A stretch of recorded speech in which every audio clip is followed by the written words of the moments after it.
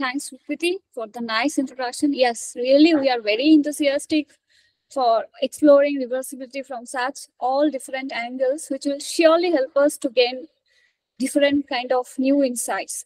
Now, I want to invite our first speaker for the day one of this webinar series, Professor Susmita Sur-Kolay. Let me introduce her briefly.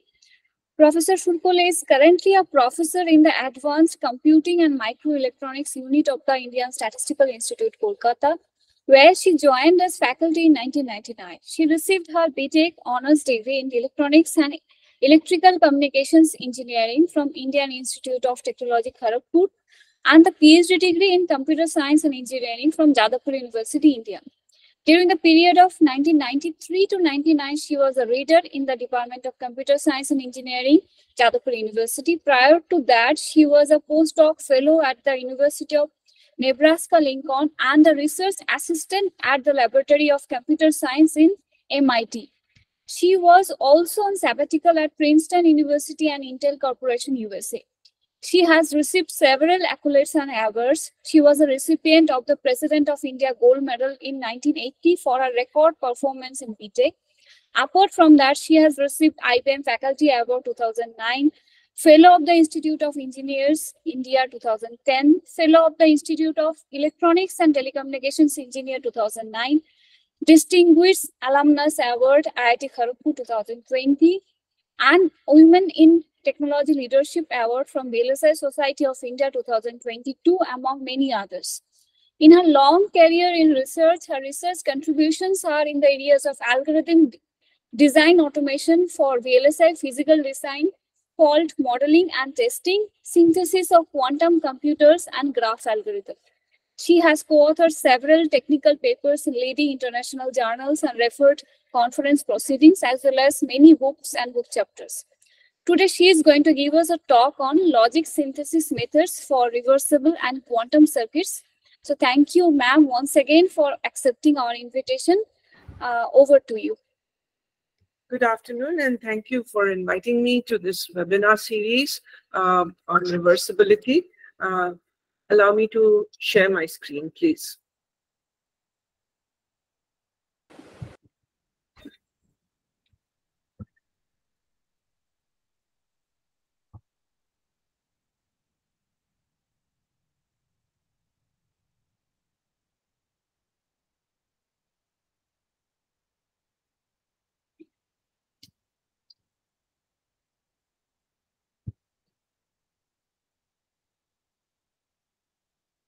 Is it visible? Yes, ma'am. Okay, let me put it on presentation mode.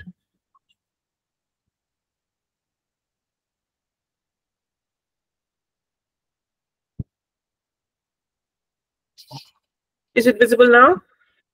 No, ma'am, presentation is not coming. You have to share the screen, I think. Only the first page is coming actually. Maybe the entire screen have to be shared. Yeah, I'll stop presenting.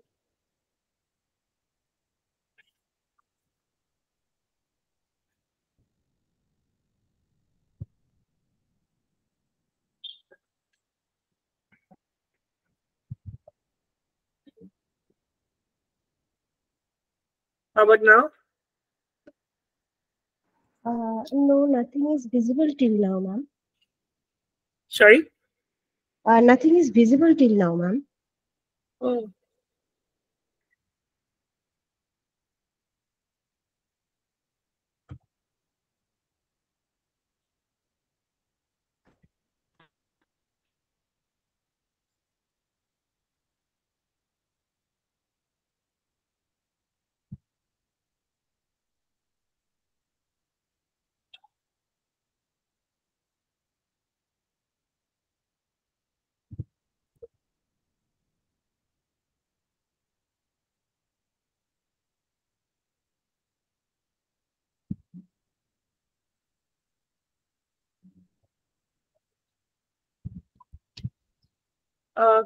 What about now?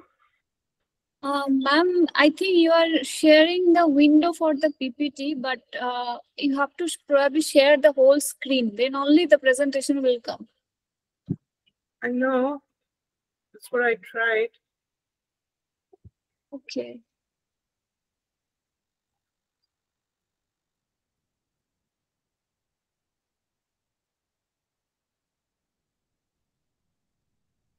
Yeah.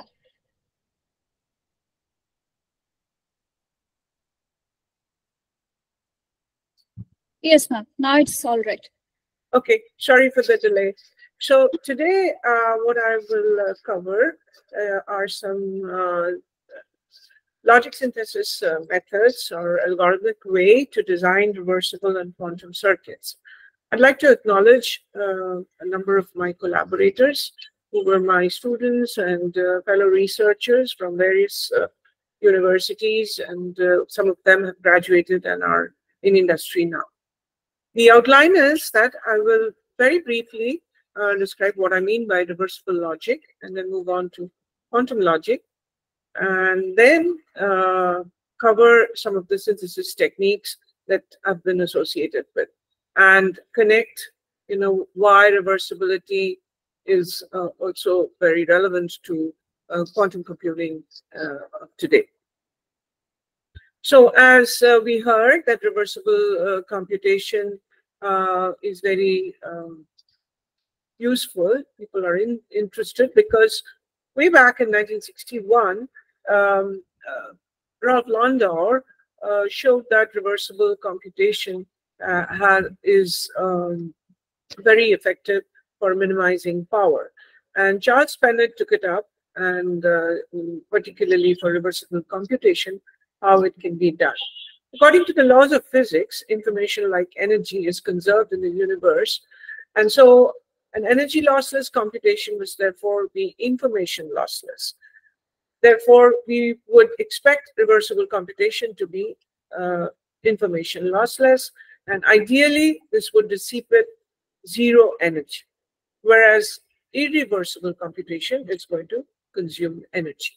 This is very important today as we have reached to the level of integration where we have 7 nanometer as the feature size of transistors. So you can imagine the number of such transistors in a chip and operating in the gigahertz range, which means that so fast switching would dissipate energy, heat, and in the close proximity, it would actually affect the performance. So once again, it is a computation is called reversible if it is bijective, that is, it can be operated in both forward and backward directions. The input and output vectors, that is the number of bits that are in the input, they should have the same bit widths to be able to achieve this bijectivity. And the part of irreversibility comes from the fact that the input vectors cannot be always deduced from the output vectors. That means information has been erased when irreversible logic operation is performed, and therefore information has been lost. The OR gate, the classical OR gate that we know of, is an irreversible computation. Why? Because we have 2 inputs and 1 output. And if you look at the truth table at the bottom right corner, you can see that for 3 of the input vectors, that is 0, 1, 1, 0, and 1, 1, the output is the same. So by looking at the output, we do not know which of these 3 were fed into this OR gate. But fortunately, we can change an irreversible function to a reversible function. First thing is, of course, that we have to have the number of inputs and outputs to be same. So you would need some extra bits at both the inputs and the outputs. The extra input bits, they are usually set to constant values. They're called, sometimes they are referred to as ancilla qubits. And similarly, you have extra output bits. Those are called garbage outputs because the actual function that we want to compute is one of the, so in this case, this is the column here, F over here. So the original OR function, which was irreversible, is out here. And then we have added one more input, C1, which is set to either 0 or 1. Basically, these are don't cares. And we repeat this over here. And if you look at the output value of F, as well as the G1 and G2, essentially it's a permutation.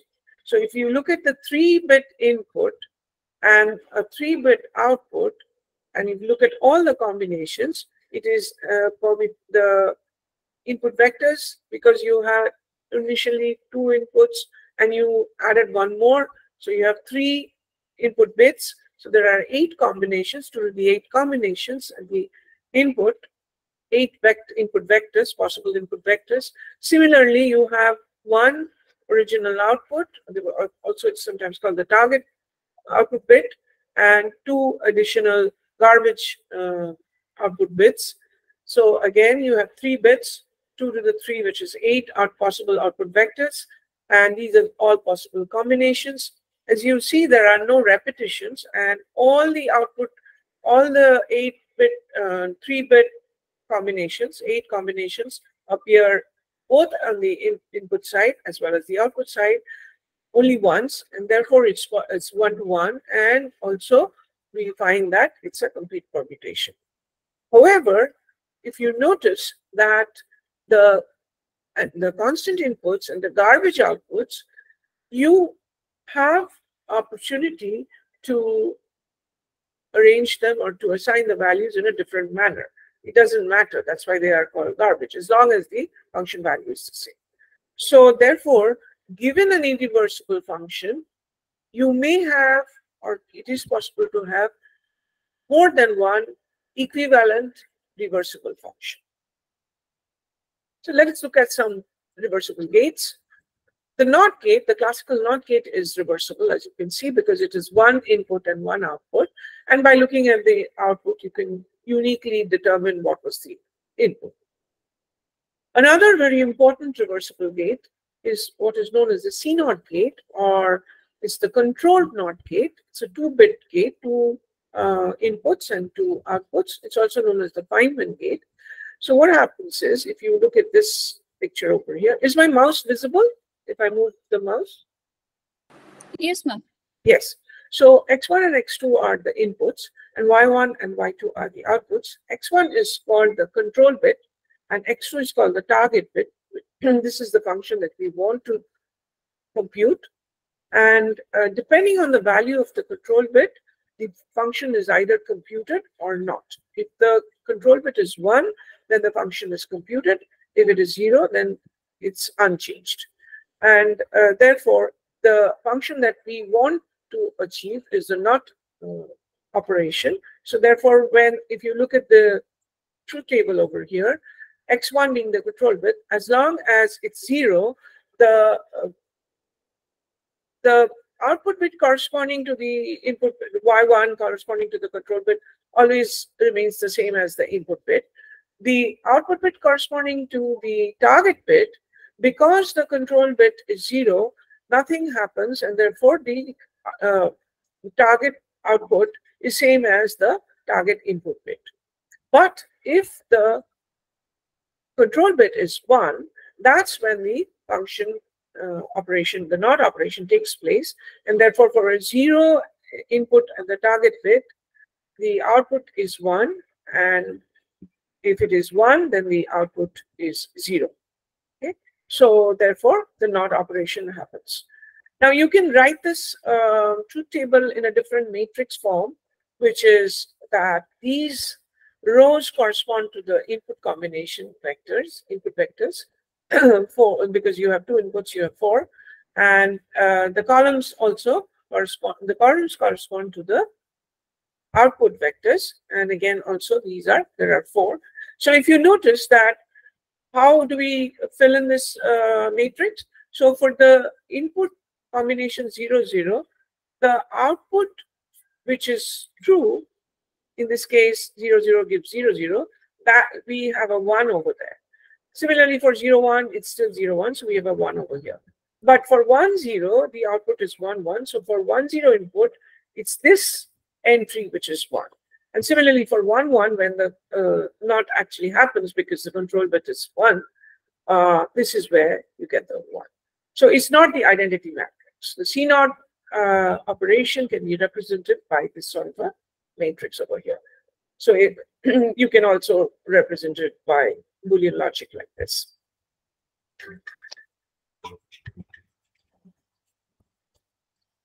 Excuse me. So next important reversible gate is the Toffoli gate. And that is actually an extension of the C0 gate where you have two control bits and one target bit. In fact, you can have multi-control Toffoli bits, gates also, where you can have k number of control bits and one target bit. And this, this incidentally happens to be a universal gate, just as in classical logic we have universal gate as NAND gate or NOR gate, with the help of which we can realize any of the possible two-input binary functions. So to achieve a NOT gate from a Toffoli gate, this is the input setting that we need, which means that we set both the control inputs to 1, and therefore the target qubit is flipped, and you get the NOT operation. So this is where you get the output of the NOT operation. For AND operation, what you need to do is set the target qubit to 0. And if both of them are 1, only then do you get a 1 over here, because then the Toffoli acts. But if one of them is 0, then nothing happens and the 0 is propagated. So it's equivalent to the AND gate. And this is the generalized Toffoli gate, as I said, that if you have n minus 1 number of control bits, and so you can write the target output qubit in this sort of a form. Notice that it's the target input bit XORed with the AND of all the input control bits. So this is an XOR. Moving on, you can have a reversible swap gate, which means that the values of the input are swapped at the output. And you can this is the unitary matrix that you have for the swap gate operation. And you can realize them with the C0 gates in this manner. That is, either you can have, so this is a C0 gate with this as the target qubit, and this is the target qubit, and this also is a target qubit. So you need 3 inputs. Either this realization can work or this realization can work.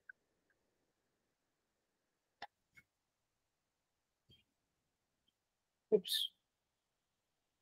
The controlled swap gate is known as a Fredkin gate, in whose honor we are having this webinar series. So just like we had C0 or C square naught, here like C0, we have a control bit and we have the swap gate. If the control bit is 1, only then does the swap occur. If the control bit is 0, then the swap doesn't occur. And this also happens to be a universal gate. So this is a seminal result of Fredkin. In fact, you can define in general a universal control gate in the sense that you have a control qubit and some function over here, again a binary function, a Boolean function. So depending on whether the control bit is 0, then the input propagates unchanged. If the control bit is 1, then the actual function that is defined in this black box here is the output is the function operated on the input P. That is, you can write it that P is equal to A always, and if A is equal to 0, then Q is P, and if A is equal to 1, then Q is Q of P. So this is a function. And you might wonder why I have chosen U. I'll tell you in a couple of slides. Just remember this.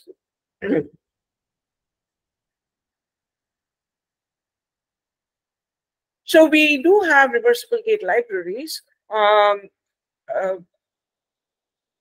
The NCT library comprises of the NOT gate, the C0 gate, and the Toffoli gate. The TOF3 means that the 3 input, 3 output Toffoli gate, which is the C-square NOT gate. You could also have NCT-SF, which is you also include swap and Fredkin. Then you could have generalized Toffoli. You could have generalized Toffoli and generalized Fredkin.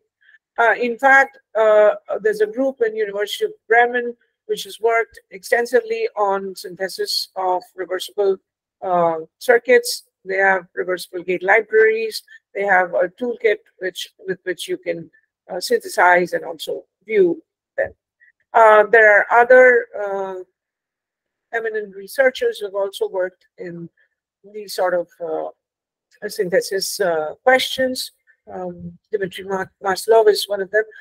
When he did this work, he was in University of Waterloo, but now he's at IBM and is leading the group which is in charge of the Qiskit, the famous Qiskit software for synthesizing quantum circuits through the cloud. To synthesize a reversible circuit, as you can see, I told you that for n inputs, you can have a large number of possible reversible functions, okay? Because it's n input, n output. Remember, for n input, 1 output Boolean function, you can have 2 to the n number of distinct Boolean functions.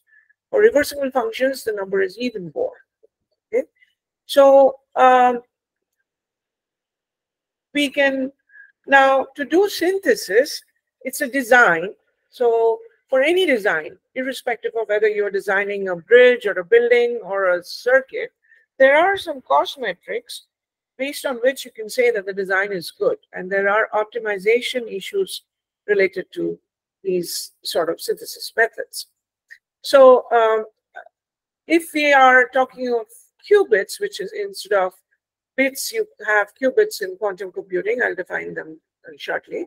Then, of course, for classical synthesis also, you need to minimize the number of gates, that is the operations, number of bits, that is the input size if possible, and also the number of, time steps required from input to the output. That gives the time required to perform the computation. You want to synthesize the Boolean function with a circuit which will minimize all of this. Okay. Similarly, for reversible circuit synthesis, you would want to do the same thing. Let's look at a quick example. So I have a reversible function in terms of XOR operations. I have 6 inputs over here, 3 original inputs and 3 extra inputs to make it reversible. And these A0, B0, C0 are the original outputs that I want. And I have added 3 more garbage outputs to make it reversible. Okay. And with each operation, there are some costs associated. So if you have a C0 operation, we say that the cost is 1. But if you have a Toffoli operation, then you say the cost is 5. And there are some reasons why this is 5, because if you decompose the 3-bit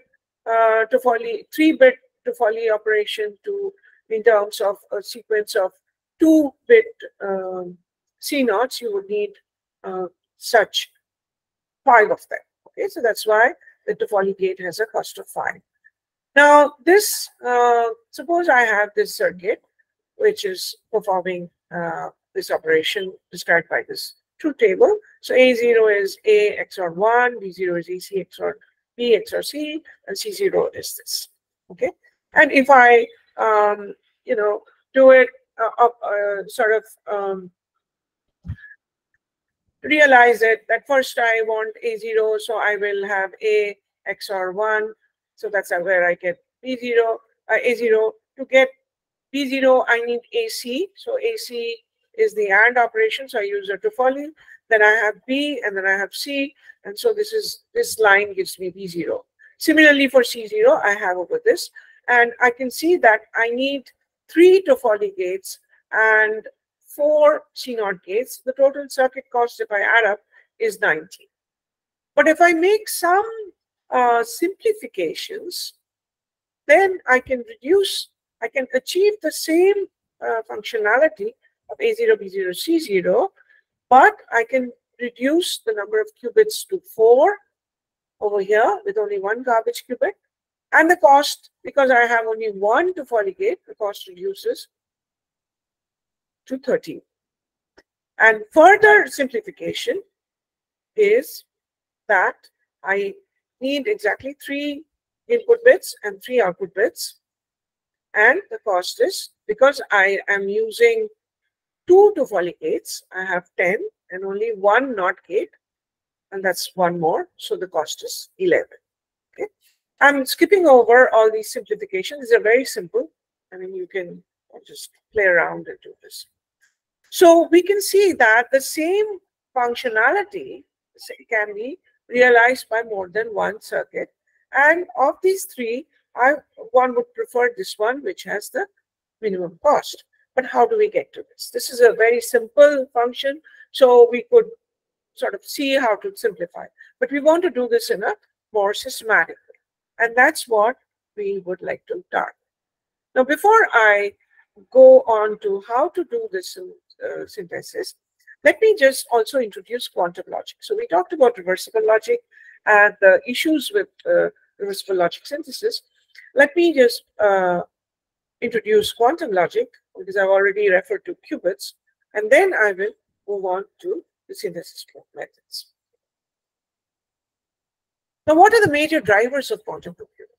See, this figure on the top left shows Charles Babbage's computer. It comprises of electromechanical relays. And the one in the middle is our semiconductor, silicon-based, nanotechnology-based chips that we have. At least one in our pocket. All our mobile phones are as good as computers now of those days. And this is a wafer. Those little squares are one of the chips. So in one silicon wafer, you can fabricate a large number of chips. So typically the wafer is of diameter of about a feet, and the chips here are about a few millimeter across, a couple, 2 to 3 centimeter by 2 to 3 centimeter. Okay. Now these chips are getting the transistors are getting smaller to the level. So this is kind of old. It's not 32 nanometers here. It's actually 3 nanometers. Some of them will be there. But in classical laws, if you go below 50 nanometers, things are going into quantum mechanical laws. Quantum mechanics, on the other hand, because of some special properties like superposition, allows for some amount of parallelism, which actually can speed up computational processes. And one more important part, which is relevant to this webinar series, is that quantum computing or quantum logic is reversible. And therefore, it can beat the heat dissipation crisis over here. Okay? So these are the 2 major drivers of quantum computing. And so how are we achieving? I mean, what kind of speed up are we achieving? So for example, the first, after Charles Bennett talked about reversibility, it was in 1981, around 1981, in a lecture by Richard Feynman at MIT. Incidentally, I happened to attend that lecture, but I did not understand the importance of quantum computing then. He said that to simulate real life complex processes like quantum chemistry, classical computers would need an enormous amount of time. You would have to actually employ quantum mechanics to do them.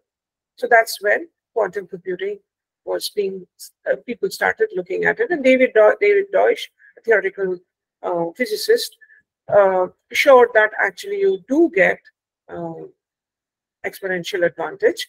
The problem that he talked of was a simple one, and along with Joshua, he extended this. So the question was that you're not told the function. All you're told is that the function is either a constant or a balanced function. That means for half of the input vectors, it is 0, and for the other half, it's 1.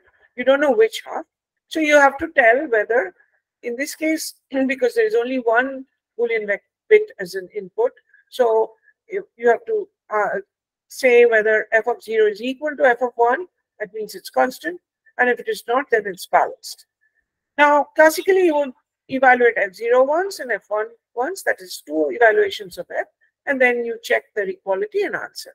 But with quantum computing, you can do this with 1. So that gave, apparently it seemed like you have an advantage that is half the number of computations. But instead of a single qubit, if you had n qubits with a single output bit, and you can extend that to make it reversible, that means there would be 2 to the n number of input vectors, possible input vectors.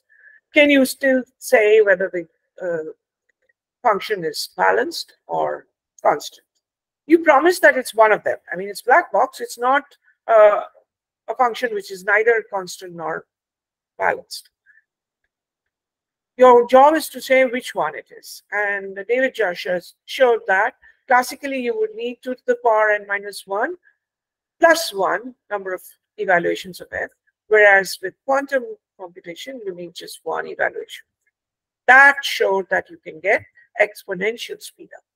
And that was primarily because you could equally superpose all the 2 to the n input vectors. But that was more of a theoretical problem. What made people set up was Peter Shor's result, where he showed discrete logarithm, which requires exponential time with classical computing, can be done in polynomial time.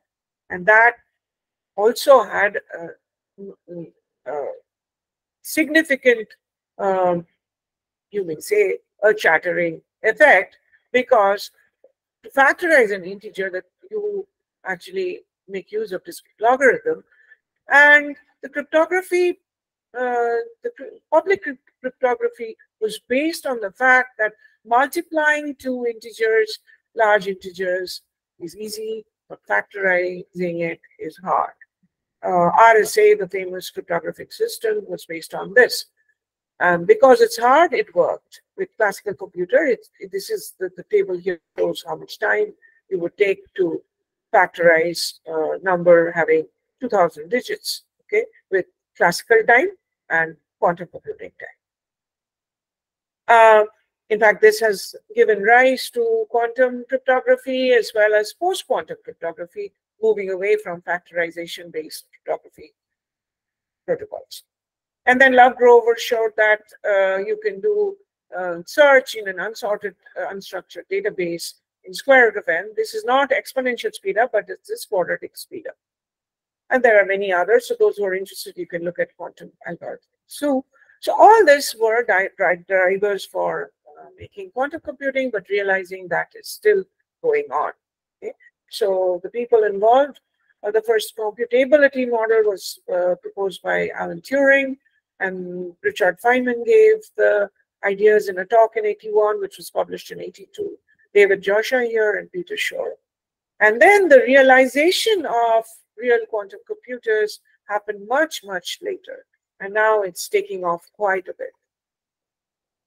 So it makes use of laws of quantum mechanics, and instead of a bit, the basic unit of information in classical computer, you have a quantum bit, which is called a qubit, and it is actually a linear combination of the 2 possible states of a single bit, which is called 0 and 1. It's noted in a special kind of a symbolism. It's called the ket, 0 ket notation and the 1 ket notation.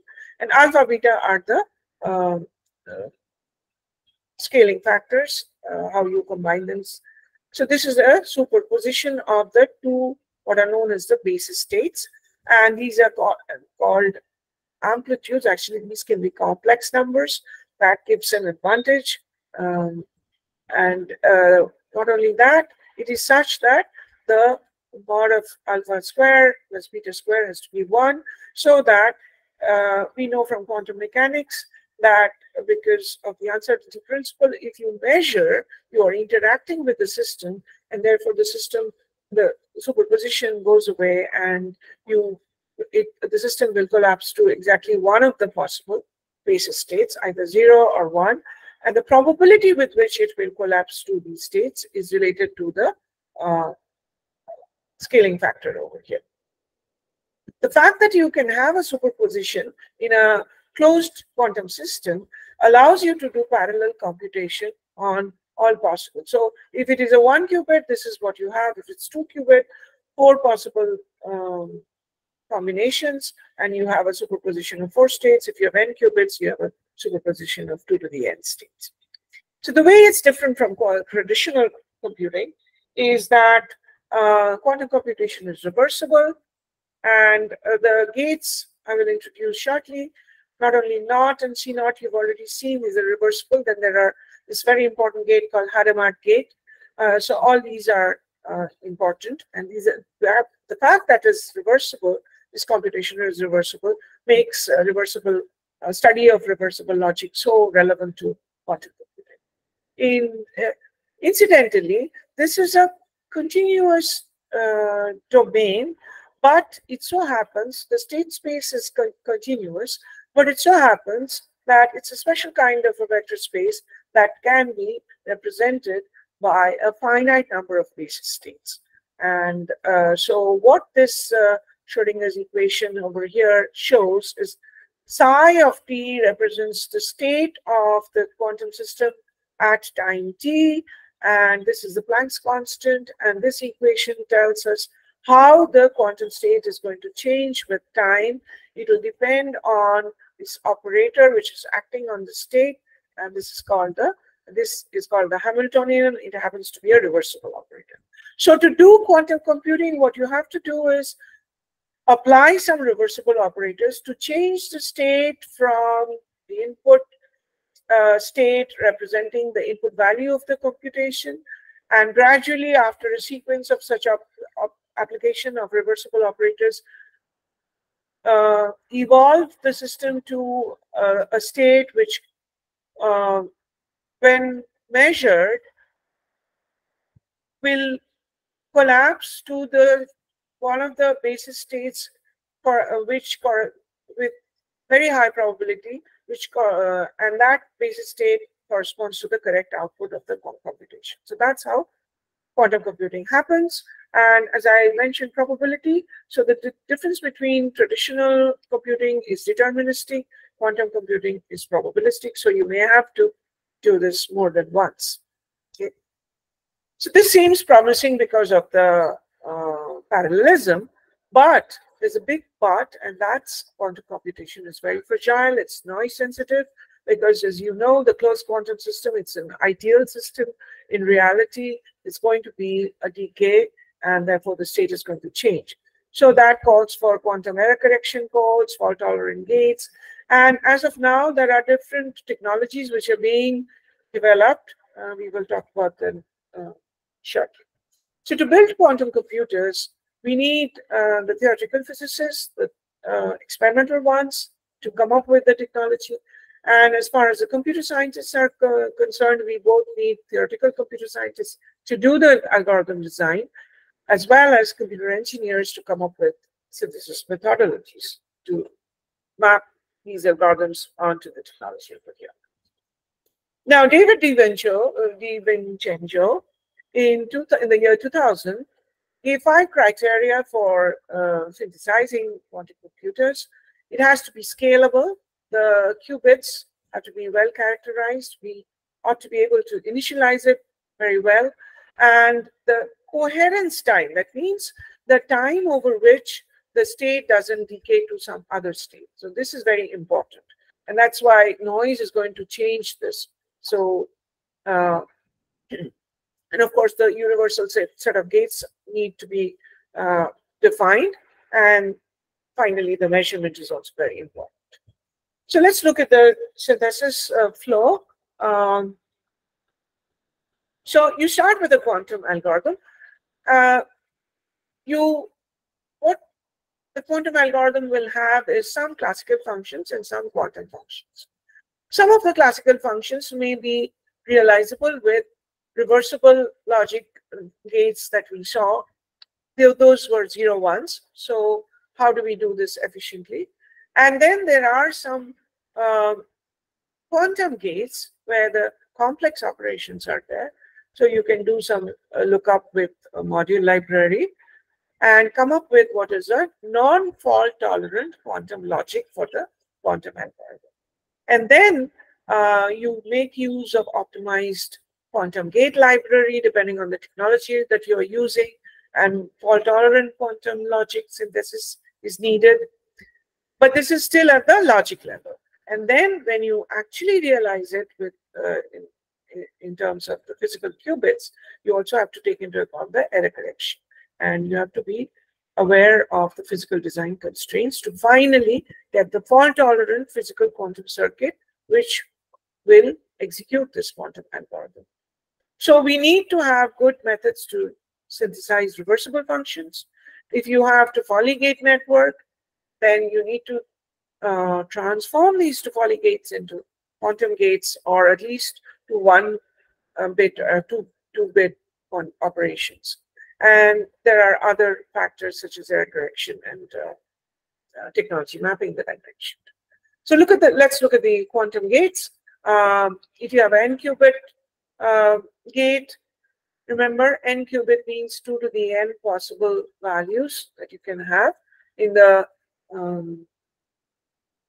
finite number of basis states that you have. And the matrix representation, you'll have 2 to the n outputs because it's a reversible operation. So you will have a 2 to the n by 2 to the n matrix representing each n-qubit operation. So this is the identity gate, which is one input and 1 output. So 0 1 0 1. So this is the identity. We also have a global phase gate, which is basically a complex value in addition to the identity gate. Now, these rotation gates are very important, which is not realizable by the classical reversible gates. So this is as if you are rotating about the x-axis. The state is rotated, the state vector is rotated about the x-axis by an angle of theta.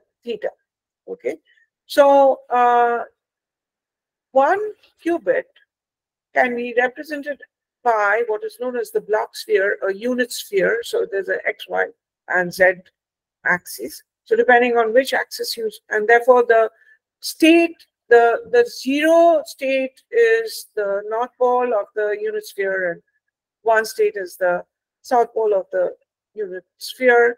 These are the 2 basis states, or you can have again 2 other orthogonal diagonally opposite poles, maybe the east pole and the west pole as the plus and the minus get as the 2 basis states. You can have a number of pairs of basis states for the same 1 qubit representation. But because you have exactly 2 basis states, you have a 2 by 2 matrix for a 1 qubit operation. And these are, as you can see, complex values. So this is the alpha and beta that we showed you. So the state here will correspond to alpha times alpha will be cos theta by 2, and beta will be minus IC sin theta by 2, and so on. So these are rotation gates. In addition to them, you have fault-tolerant gates. So this is something you've already seen. It's just called by a different name. This is the X gate. This is nothing but the NOT gate that we saw. Okay, and if you notice carefully, the NOT gate can be expressed in terms of the RX gate with parameter of pi, the angle theta equal to pi, and if you multiply by I, you will get the NOT gate. Similarly, you have the Y gate and the Z gate, S, T, and let's look at the Hadamard gate. This does not have a complex values, but if you apply this on the 0 ket, that means one of the basis states, then the output is an equal superposition of the 2 basis states of the alpha equals beta equals 1 by root 2. So therefore, alpha square gives you half. So there's equal probability that if you measure, it will be either the 0 state or the 1 state because it's superposed equally. If you want to do some computation, you need to change the equal superposition and bias it towards the basis state corresponding to the correct output state. So those were 1-qubit gates. Here are some 2-qubit gates. The C0 gate, again, it's a, you can talk of it as a quantum gate. Then there are the swap gate over here, okay, and then you have we had the Z gate. You can have the control set. So that now, incidentally, these matrices. Remember the U that I had, the controlled U gate. These matrices, because of reversibility, happen to be unitary matrices. So the U actually is required to be an operation which can be represented as a unitary matrix so that you get reversible operation. Now, what is a quantum circuit? A quantum circuit, you can, just as we represent a circuit, you have a gate, and then the output of that gate feeds to the input of another gate, and so on. So in digital logic or in any electrical or electronic circuit, you have this sort of a representation. But I must warn you, in quantum computing, you don't have gates. What you have, if you look at the quantum computers existing today, for example, the Google's 53-qubit quantum computer, IBM recently came up with a 1033-qubit quantum computer, but over the cloud you can access up to 127, or the Heron processor, which is 133-qubit. So what you will see is the qubits, not the gates, because here what happens is that you are applying the operations as electromagnetic pulses on the closed quantum systems, which are qubits, to change the states. So therefore, what I've drawn here is schematic of, this is along time. In time step 1, I will apply the pulses to affect the 2 qubits with a C0 operation. Then this qubit, then after that, I will affect the first qubit to have the naught operation, and the second qubit as a Z operation. Then both the qubits, the swap operation. So this is actually time. In classical circuit, the charge carriers, namely electrons or holes, are the ones which flow from the input of the gate to the output of the gate. Here, there's actually no charge flowing. It's the state which is being manipulated to get the output. Okay? And the way you can do the simulation is do the matrix product in reverse. So you have the input vector on which you are applying the matrix here, and then on that you are applying this matrix and this matrix. So in the reverse order, if you apply, and this is a tensor product because this is happening in parallel. Okay, this is the composition that is done. So by that you can compute what is the output vector, which is the output state that you will be getting after you put this quantum computing through this circuit. Okay, and once again the cost metrics are: I want to reduce the number of qubits, the number of quantum operations, and also the critical path of computation, because the number of time cycles has to be small, otherwise the state can change, the decoherence can happen. Traditional technology, it's the area of the gates that have been fabricated on a chip. That is the typical cost metric, along with the delay from the input to the output.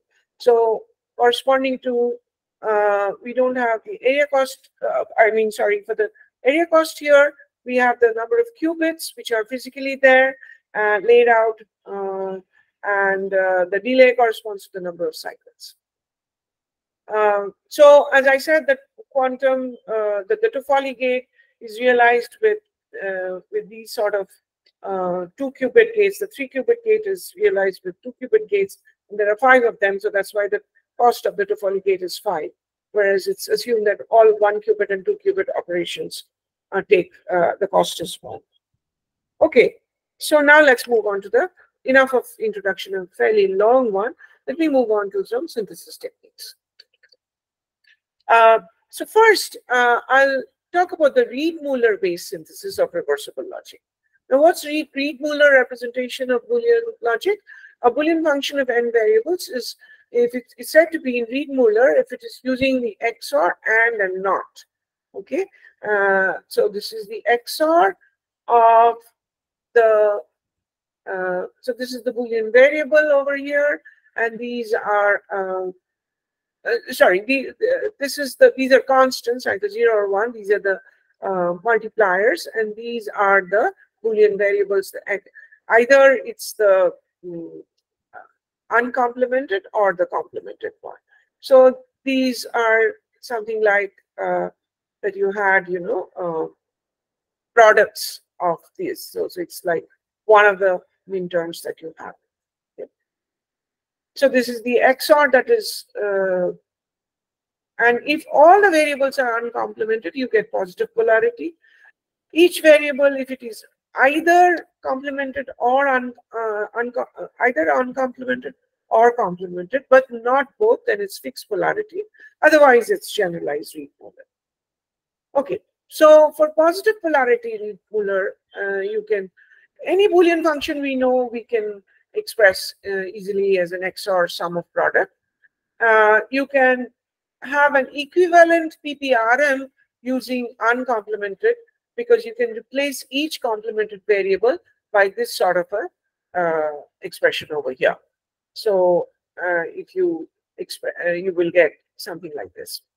Okay, so if this was the original sum of product, sum of product kind of Boolean expression, the XOR sum of product would look like this, and the PPRM would look like this.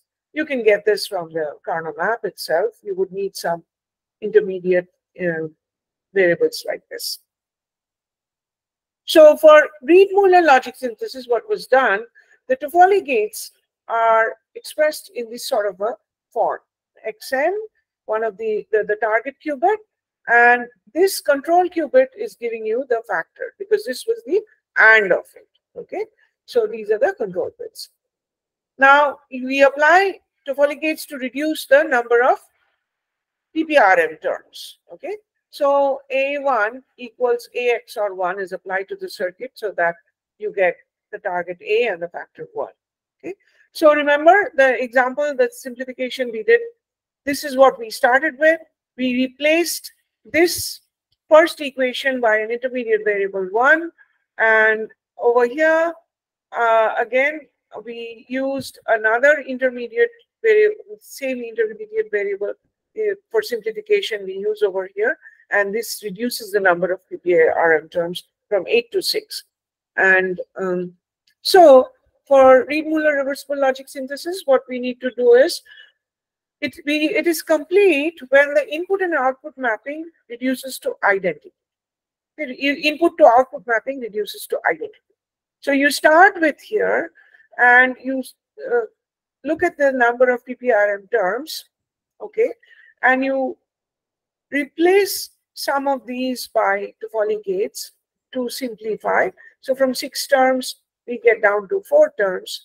And finally, so this replacement, finally, if I get this kind of a mapping in terms of these intermediate variables, then this is input-output mapping has been converted to identity. And therefore, the number of PPRM terms over here is 3. Okay, so I want to do this transformation through Toffoli gates, okay, and to realize the circuit which will actually give you as few number of PPRM terms as possible. So find factors for any output without the literal A, which is the target 1. Okay, so these are the valid factors. Okay, don't take A, take either BC or 1. don't take AC because it has A. This is the target. Okay, I'm sorry. So you replace this part, either these two by an intermediate one or these two by an intermediate one. Okay, then you are actually start building a search tree to reduce the PPRN terms by using Toffoli gates. Okay, and you insert the nodes created into the priority queue and you sort them depending on the number of PPRM terms that have been eliminated. Pop the queue and repeat. Let's look at an example, quick example. So initially we had 8 terms. Remember, this is what we started with. Okay. Now, if I replace this, okay, then I get 6 terms. If I replace B XOR AC, then I get 7 terms. And similarly, if I replace B XOR C, I get 7 terms over here. So I have these nodes, the child nodes have been created in the search tree. These are the terms that I have. And I pop one of the terms, which was, sorry. So I pop N1, okay, and I expand that. And from, I had N1, N2, N3, I get N4 over here, and also N5. But with N5, I have 7 PPRN terms. This is bad because I already have things in the previous level which have 7 PPRN. I haven't reduced anything, but this has reduced. So this is going to be a good one. And then finally, if I pop N4, then I get the identity, which is 3 PPRN terms, and this is identity, so it's not over. So in this manner, I have been able to identify the Toffoli gates which I need to realize. This will converge because of the following things that, you know, VI XOR factor, VI is present in the PPRM expansion, and the factor, and here VI is not present, and of course VI is always this. So union of this type of substitutions are all possible substitutions that can be made in PPRM expansion. And given enough time in memory, the entire search space will be searched. Now, this was proposed quite some time back. In the meantime, binary decision diagram-based synthesis methods for Boolean functions came along using either Shannon decomposition or Kronecker functional decision decomposition. You have decomposition type list. We don't have time to go into all the details, but I'll just show one example. So this is the BDD is where if you take one variable, look at the 2 corresponding substitute x1 equals 0 over here and see what is the equivalent function that you get. And this is what you get over here. Similarly, substitute 1, and this is the equivalent function that you get. Similarly, choose x2 and set it to 0 and 1. Now, it so turns out that setting x2 to 1 and over here and x2 to 1 over here leads to the same function. So instead of a tree, you have a diagram over here, and the leaves are actually 0 or 1. So from the root node, the paths which lead to 1, those paths are the values which will actually, the assignment which will give you the input vectors which will give you 1 for the function. Okay. So this is BDD decision diagram. This is Kronecker function decision diagram. We have a number of them. So what is done is, again, the DD nodes can be mapped to Toffoli gates with constant inputs and garbage outputs. Okay, so if you have a non-shared node, no, it's not shared, then you can replace, this is the Shannon decomposition, Toffoli realization, this is the positive Shannon, this is the negative Shannon. And if it's a shared node, then you can do this kind of a template over here. So you start with the given function that you want to realize as a reversible logic circuit, you start building the decision diagram and in a depth-first manner, and as you go, you replace and insert the C0 and the Toffoli's. Okay, and in this case, for this example, we find that there are 2 inputs and 2 outputs, and the number of lines is 7 because there are 2 outputs and you have 5. You need 5 garbage outputs, and if you do the expansion, this is what you will get as a circuit. Okay? So this is decision diagram based synthesis. If you specify an irreversible function, then DDS can automatically transform an irreversible function specification into a reversible circuit using constant inputs and garbage outputs, as we saw before. Now, if you ran a DDS and it was implemented and different functions of the reversible library were realized, and so the costs that we had were qubits, the gate cost, and the number of cycles. So the Reed-Muller reversible, Reed-Muller based reversible logic synthesis and the decision diagram based synthesis that we have. Okay, these are the benchmarks, and these are some cost functions. But Reed-Muller RMRLS has needs quite a bit of time because it does a lot of search. PDD based is quite fast. KFDD is fast. Okay, but this of course is constructing the decision diagram only. Okay, the DDS based thing is fast. Now what? So RMRLS, the pros are it uses fewer qubits and low quantum cost, but it takes a lot of time and can therefore handle very small circuits. Whereas DDS is very fast, can synthesize large circuits, can also handle irreversible circuits, but has a large number of garbage outputs. So if you look at it this way, RMRLS over here, it takes more time, but qubit and quantum cost is low, whereas DDS has very little time, but qubit cost and quantum cost, gate cost is high.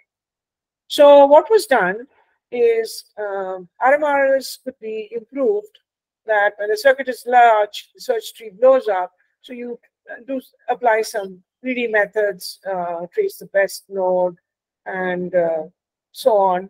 But it's possible to get stuck. So then, if you get stuck, then you apply DDS. So you combine the advantages of both to come up with a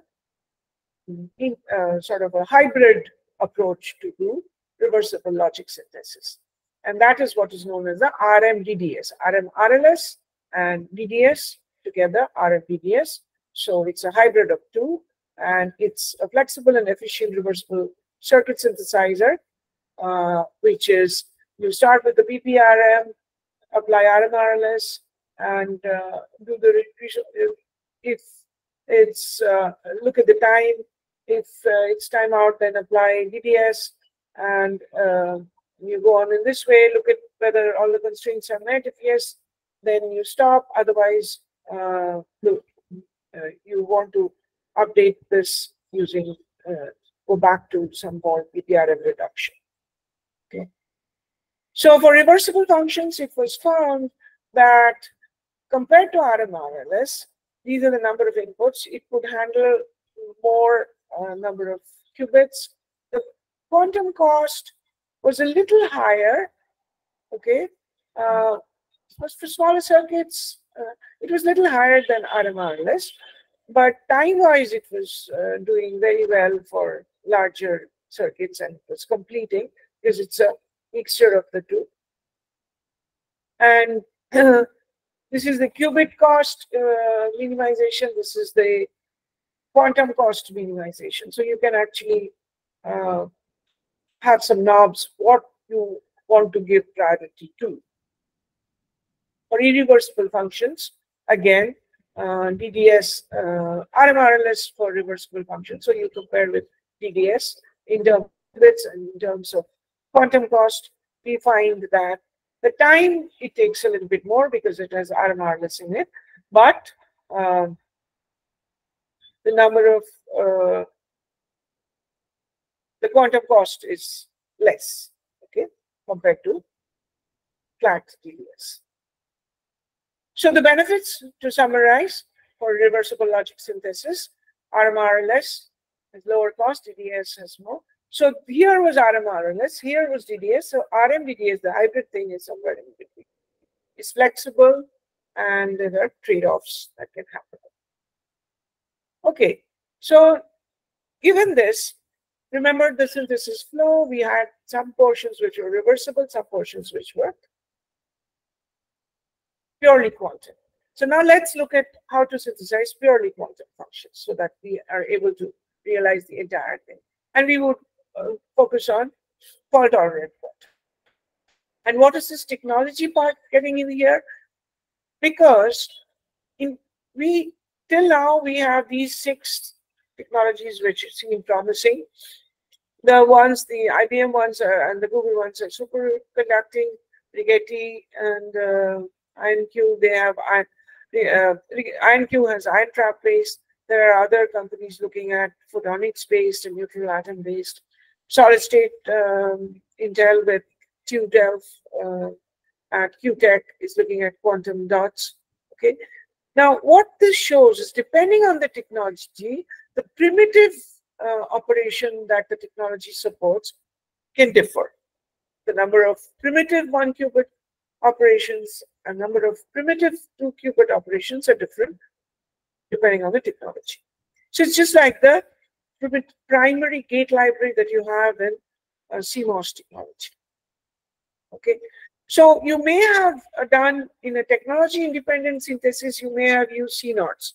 But if you are realizing this with superconducting, CNOT is not a primitive operation. So you'll have to realize the CNOT in terms of the primitive operations. Okay.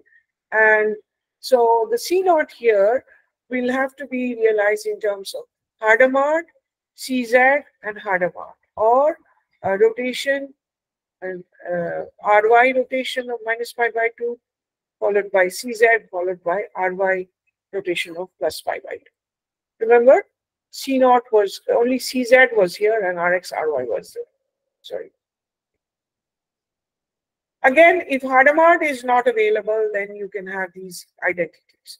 So, depending on number of operations, the cost of C0 will differ in different technologies, because the number of actual or primitive operations and the number of cycles is going to differ over there. So in your synthesis, you have to keep that in mind as well. So specifically, C0 can be only realized in photonics, but the other 4 technologies, it has to be realized in terms of these other primitive gates. CZ is primitive for 4 of the technologies, but for 2 of them, you need the cost is more because it's not primitive.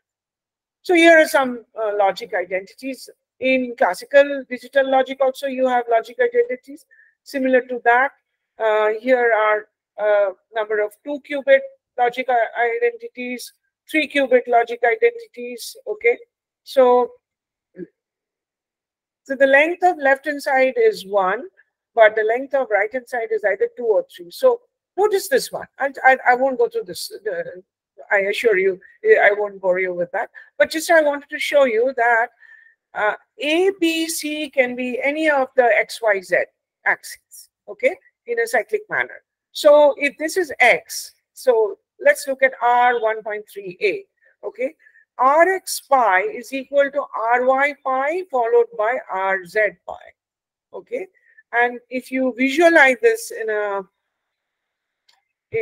a sphere, unit sphere, you will see that this is actually true. And you can extend this to 3 operations being replaced by simplified to 1 operation here. Okay. if you are allowed to, this is only using C0. If you're allowed to use C0 gates, then you get some more identities. And this is going to be made use of in our synthesis methods. So depending on the particular technology, the gates will have different cost, the number of operations. If it is primitive, the cost is 1. If it is not, and depending on number of primitive operations, the cost goes up. And the number of time cycles also is going to be different. So for fault-tolerant quantum logic synthesis, the FTQLS system is available, and this appeared in 2 papers here. So we are focusing on this thing over here. We talked about this. I won't talk about this. This is basically, just as you do, you have a library of modules. Okay, I'm running out of time. So, so let me just quickly tell you first about this and the challenges of this. So the logic level, there are different libraries. One library, there are different fault-tolerant libraries. This is called the Clifford group of gates. X, that's the NOT gate, the Hadamard gate, the Z gate, the S and the S dagger, because it's this is complex, and the C0 gates, and then the T gate and the T dagger gate. Remember the quantum gates that I showed you? So the CTL library has all these gates, but this library, many of these gates are not compatible with the existing technologies. So the logic level, we have to keep this in mind. It's easy to, for fault tolerance, CTL is fault tolerant, okay? But if you bring in the technology constraints, then you need to do something more to make have a fault tolerant realization. At the physical level, what happens is there can be noise, so therefore you need to do some quantum error correction. There are 3 of the earliest codes, error correcting codes that have been shown over here, and we'll see why this is going to pose constraints in logic synthesis. So instead of the CTL, we have a fault tolerant set of gates.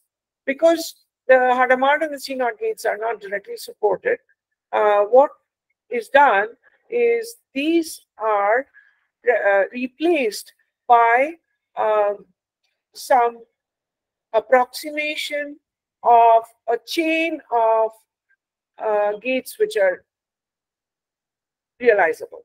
Okay, so the fault tolerant set uses Rx, Ry, Rz. All the 6 technologies can realize this. Okay, so and it uses special rotation gates and the Hadamard gate, which is also more or less realizable, as well as the C0 and the swap gate. Okay, but these are actually the logic identities come into place. So the synthesis flow starts like this. You're given the input circuit, you optimize based on the identities. Okay, and then depending on the technology and the optimized gate library, you do further optimization, and then finally convert these gates to the fault tolerant versions, equivalent gates, and get the fault tolerant circuit. And there again, you have scope for optimization to finally get the fault tolerant. So there are 3 stages of optimizations done in FTQLS. So how to do it? Okay, I will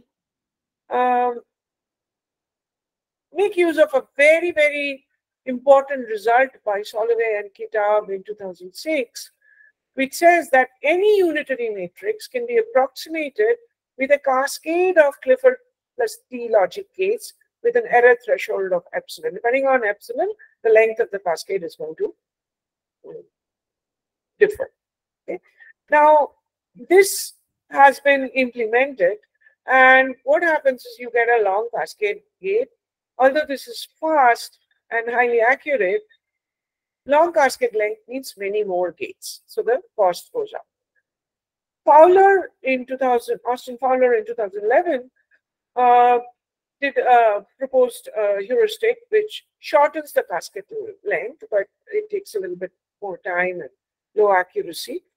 So what this the FTQLS does, it uses some kind of a lookup table and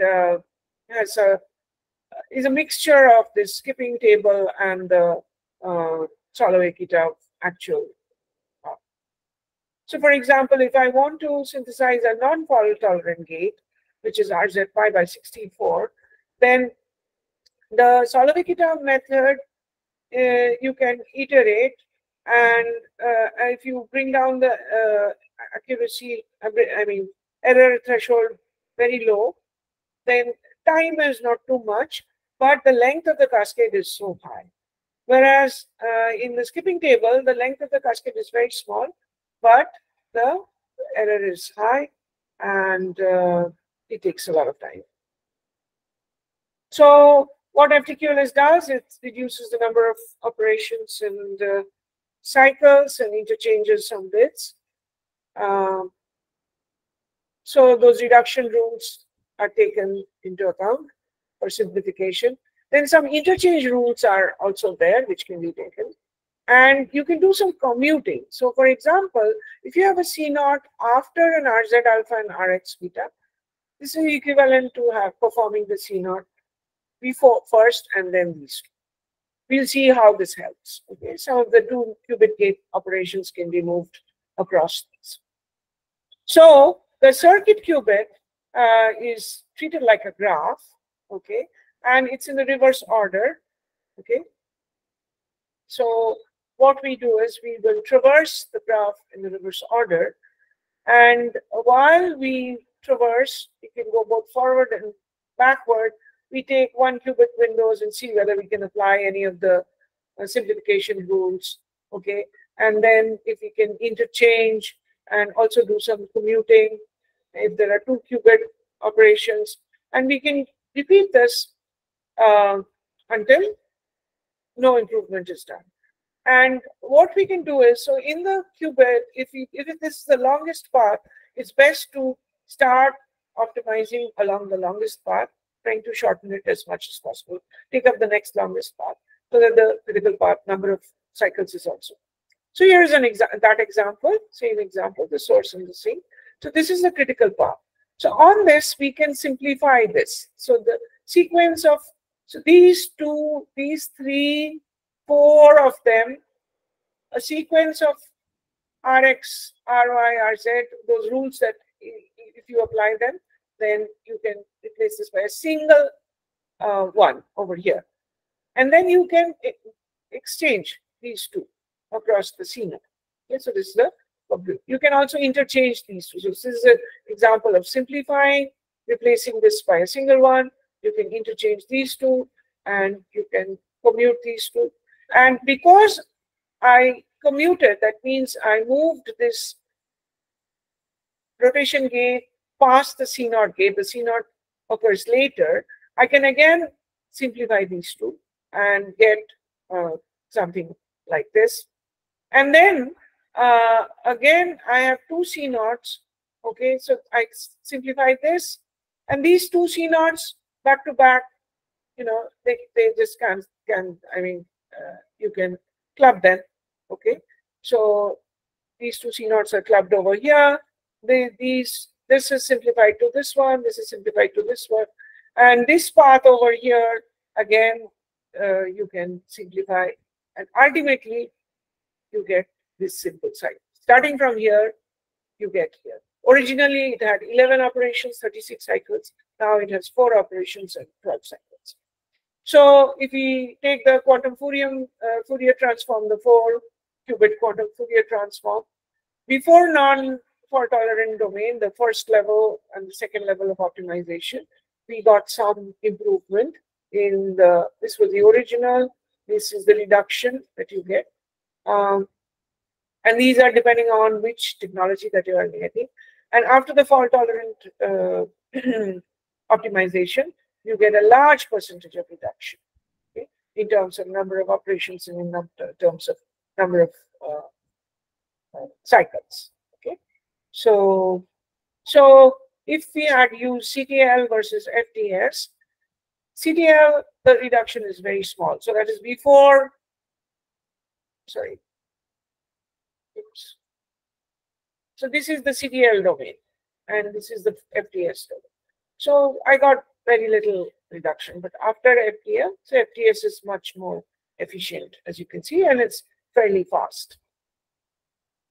So in general, the average percentage of reduction lies in this range. Okay, finally, the physical design, where I am almost running out of time. So what is this part of physical design? See, here, in order to perform a 2-qubit operation, first of all, the qubits have to be placed, okay? So in a certain manner, and only neighboring qubits can, the electromagnetic interaction between them can happen between neighboring qubits, okay? And for quantum error correction, if I replace a single logical qubit by quantum, let's say the Bacon Shor code, a single logical qubit is replaced by 9 physical qubits, and they are laid out like this. Okay, and again, each of these logical qubits you can recursively replace by another 9. Okay, so this is and so this is the logical qubit replaced by 9, and then again this each of these replaced by 9. And why are we doing this? The more you do this, the quantum error correction is going to be better. Ideally, theoretically, okay. Actually, there are some other constraints, but the price you pay as the number of qubits is getting very high. So the price for getting noise-free or very low error computing is very high cost over here, okay. And how you place the qubits, so that if you have to perform so the error correction, the Bacon Shor code, 1 logical qubit had 9 physical qubits, Steen code 7, and Neal code is 4. And so the QACC-aware synthesis is where you not only have fault tolerant, but also take into account the nearest neighbor placement. So let's look at this. So suppose I need to do a swap operation, okay? I have to perform an operation between S8 and S5. So S8 and S5 are, I actually need a C0 between S1 and S8, but I have to bring them close. So I swap these two so that I get S8 here, and then I bring S8 over here. So then S1 and S8 are next to each other, and therefore I can perform this. Now, how I place the qubits, that is the placement problem. That is the physical, how I have to do this. And how I perform the swap chain, that is the routing problem. And that is going to affect the number of swaps, and therefore, so if this was the mapping Q0 onto this 2D layout over here, Q0, Q1, and so on, you find that, so this is the mapping that you have. Because I want to do a swap C0 between Q0 and Q5, I have to bring Q0 and Q5 next to each other. So I perform these swaps, okay? And so Q0 was in S0 and S5. So I moved S0 over here. So 2 swaps, they bring over it close by here, perform the C0, and then the next one is S3 and S5, I mean Q3 and Q4, sorry, Q5, but then again Q3 and Q5 are far, again another swap. In this manner, I need 6 swaps, okay? But if I had a different mapping, I started with this mapping, and I needed 6 swaps. But if I had S0, S1, S2, S3, S4, S5, a different mapping here, I would need just 1 swap. So if both placement and routing are done carefully, the cost can be, again, the number of operation cost is reduced. Okay. For in the interest of time, this is a greedy algorithm. Okay, you do breadth first search traversal on the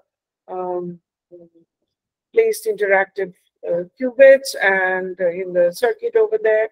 that is the interaction graph, that is between two qubits. If there is a 2-qubit operation, then there is an edge. The number of 2-qubit operations between them give the weight of the edge, and so on.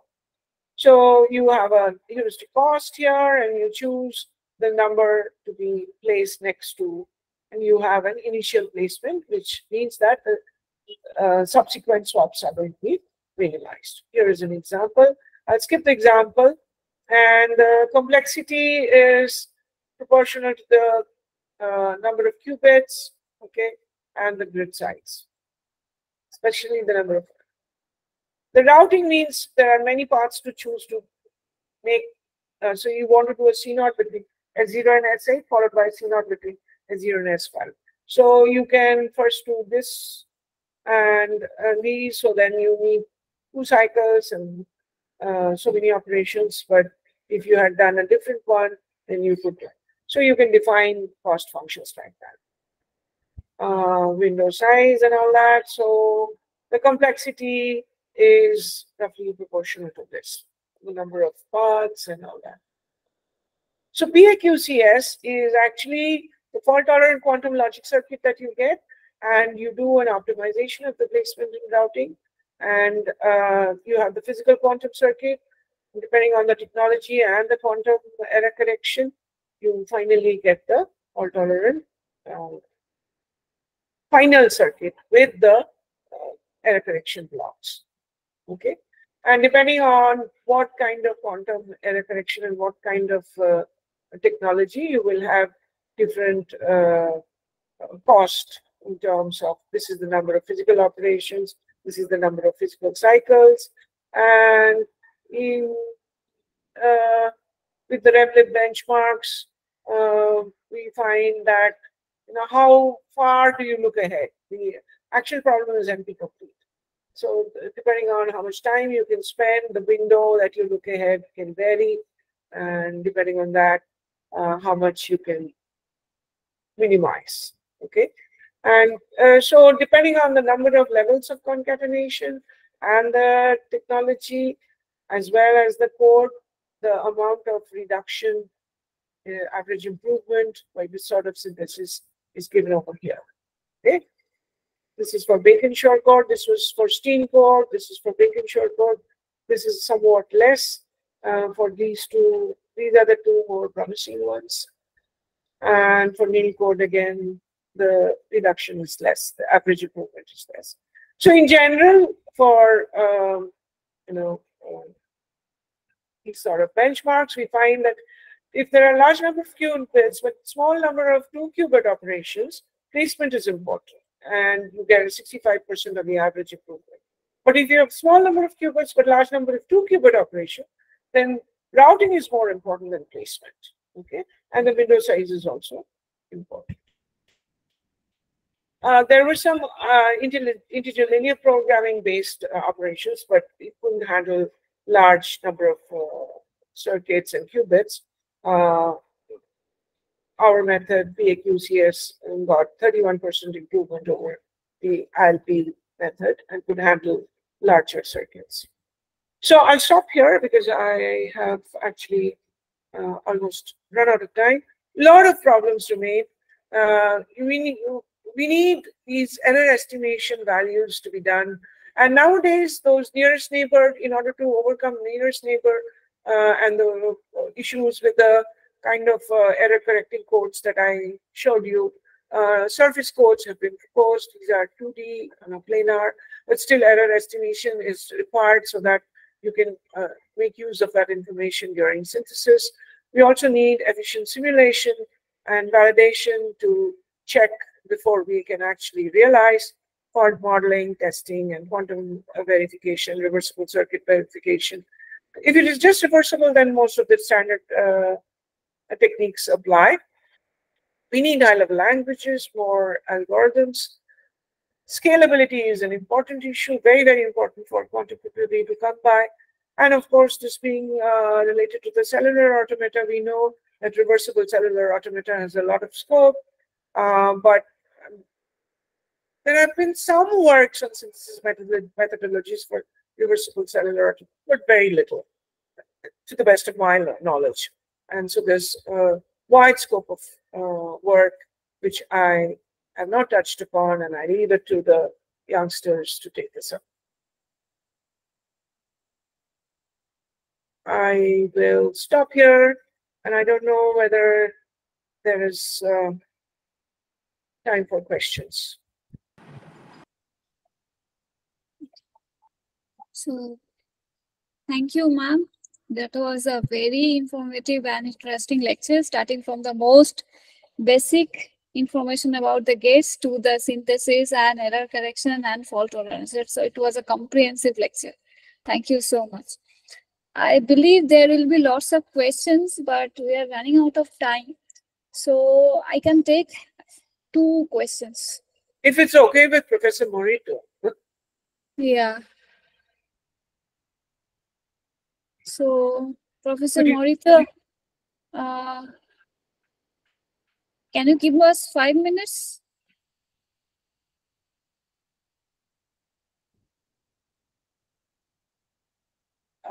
Is he there?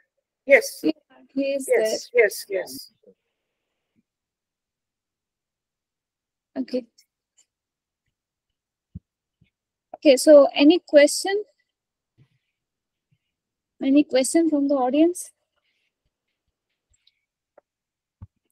Some quick questions. I have a small question, ma'am. Yes. If we consider for the future advancement in quantum circuits, so does it affect the synthesis or optimization of reversible circuits? That means how it will affect how the future advancements will affect the synthesis or optimization of reversible circuits? Well, it's the other way around, right? I mean, quantum circuits, part of the classical ones, classical functions, you have to realize them in reversible logic.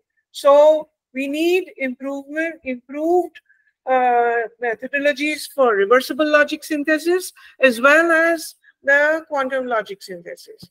So quantum logic synthesis, the fault tolerant part, etc., it's going to be there.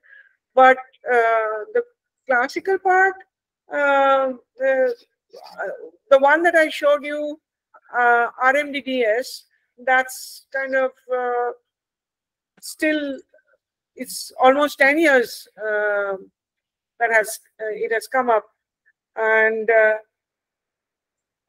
I'm sure there it is, after all, the original problem is NP complete, so we need, but we can't, just rest by saying that it's NP complete. We really need to come up with some methodologies to be able to actually realize these circuits and make use of quantum computing, which needs reversible logic synthesis. There's a question which says, can we quantify the efficiency of reversible Toffoli gates in terms of gate counts? Yes, that's what we were doing, right? And I should mention that all the RMDDS, etc., actually recently we have done some very interesting work. Where I stopped with RMDDS, we reduced the number of Toffoli gates. Okay, the number of PPRM terms, and each PPRM term we kind of use the Toffoli gate. But Toffoli gates, as you saw in the technology table, those are not realizable. So they have to be further decomposed. And decomposing Toffoli gates itself is again a challenge. We did some work where we found that we could make use some quantum properties to reduce the Toffoli equivalent Toffoli network, and therefore reduce the overall cost. I hope that answers the question. Yeah. Thank you so much, ma'am. Yeah, I have one question. Yes, please go ahead. Yeah. Thank you, Professor Sur-Kolay, for your nice, exciting presentation. So informative to us. One time you were mentioning that quantum computing is fragile. So in one slide you have mentioned this. Yes. So in your opinion, what is future then? If it's fragile, so many things we are right. Very Yeah, very pertinent question. I didn't have time. So that's where the quantum error correction comes in. Now, what happens is, as we saw, to do quantum error correction, we need more bits. So it's actually at a price that you pay. And as it is, we aren't able to realize too many qubits as of now. So what we have today is NISQ era, noisy intermediate scale quantum computing error, which means you have to live with the noise and try to uh, perform quantum computing taking into account noise. Okay, which means even if you can't do exact quantum computing, one thing that has been tried, even my papers tried that, is circuit cutting. So suppose I have a large, in order to do meaningful quantum computation, I need, let's say, 200 qubits. But the hardware that is available, the best hardware that I can access over cloud is a 133 qubit machine. Okay, so what I can do is, it has been shown that a large circuit has a larger probability of error. So you can cut up the circuit. Circuit fragmentation or circuit cutting is a technique. Now you have to do that very intelligently so that the small circuits, you can have less probability of error and get the output. And the reason you have to cut it intelligently is because after you get the output of these sub-circuits, you have to combine the outputs to reconstruct the output of the original circuit. And mind you, quantum computing is probabilistic. So that's what blows up the reconstruction cost. So it's kind of, a trade-off that has to be taken for, to be able to actually get some advantage of quantum computing despite the noisy situation. Technologists are trying to build less qubits with less and less noise. So that's one end, large number of them. But till we get there, even with what we have, people are trying to see what best we can do by other algorithmic techniques.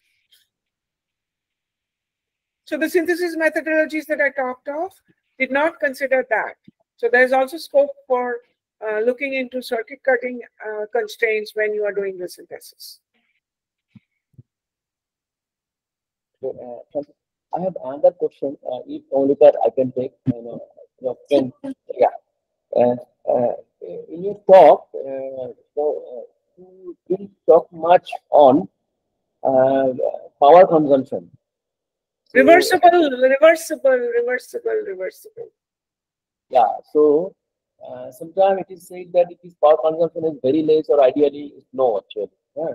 But the simulation result you have shown, and at that point of time, you have not mentioned any power consumption. So I don't think we have much information about even to feed into the simulator. The qubits, the amount of power consumption, very little is. Actually, that's the irony. Quantum computing is reversible, so no power dissipation in the computation. But to keep it, let's say, superconducting, to keep it super cool, you need a lot of power. So that's the technology part, which is the peripheral part. But the actual computation is almost negligible. I'm not sure how that kind of modeling can be done to estimate the power. I mean, let's just say in superconductor, or let's say a photon. Okay, so what is happening is that it's jumping from one state to another state, and it's whatever at the zero state, the ground state, and the next higher state, whatever is the one electron. I mean, whatever are the what do you call the spin levels that amount of energy, which is very, very low. So we can practically ignore it compared to what we have now. The major headache is the cooling and the peripheral power.